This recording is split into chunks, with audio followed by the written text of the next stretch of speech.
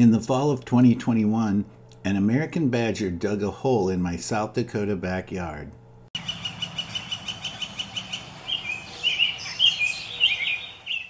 I put up this trail camera to see if I could capture video of the badger. I first noticed that a badger had dug a hole about 30 feet from my house. As time went on, more and more dirt was excavated from the hole, so I thought it might spend the winter there. For days, the hole was covered with snow, so I knew the animal wasn't leaving its den. You see, badgers don't hibernate, but instead enter torpor, which is a reduced metabolic state. When in torpor, their breathing is reduced and their body temperature is lower.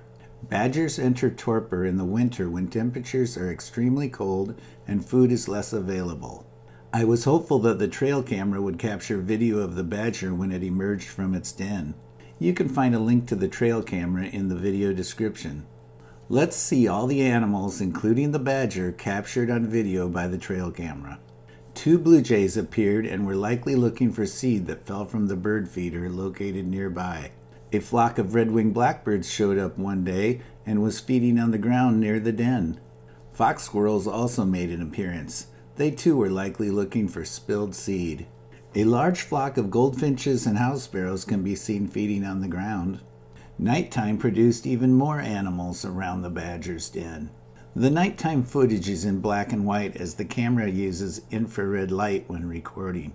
White-tailed deer come through my yard nightly. This one decided to show off in front of the camera. This may be the same deer as she's licking her back. Maybe she has an itch.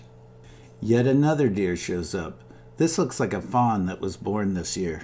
Virginia opossums, or possums as they are often called, are quite common in my yard.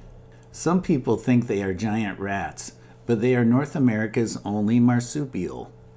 This possum looks like it wants to go in the hole. Don't do it, there's a badger in there.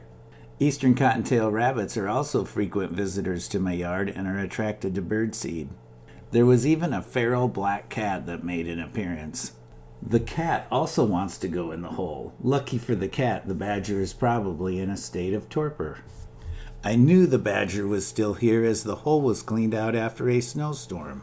Finally, the badger makes an appearance. Look how flat and wide it is.